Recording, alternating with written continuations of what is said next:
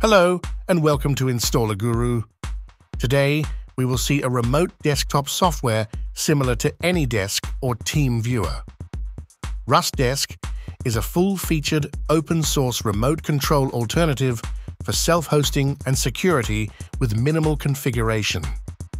This is an outstanding tool for IT support and remote work.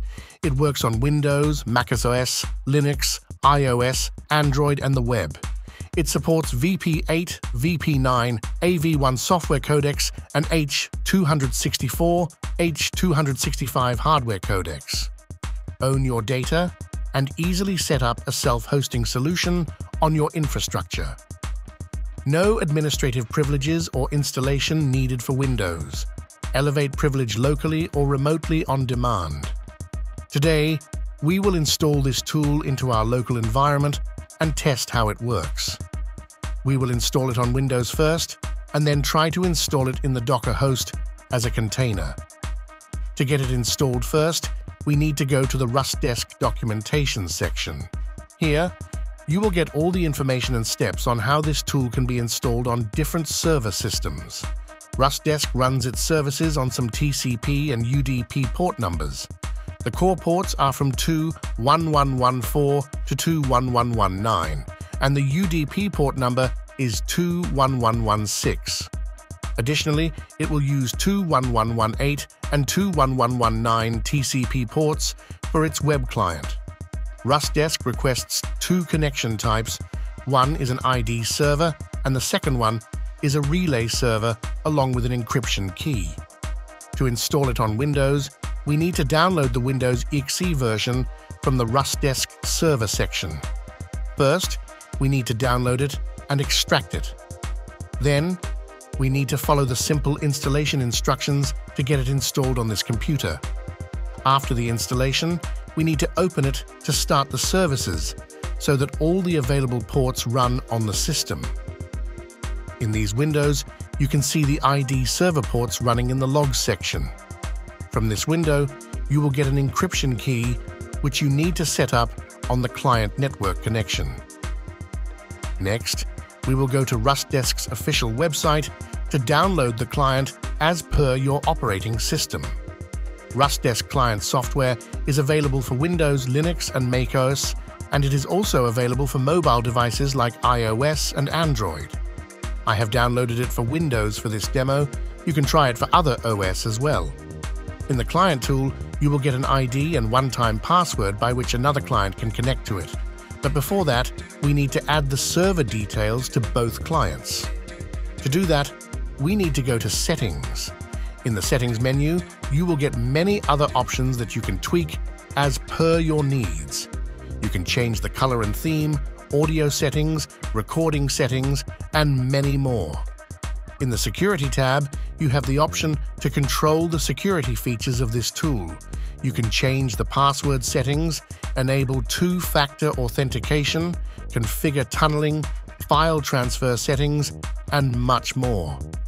Now, we need to enter the server address in the network setting.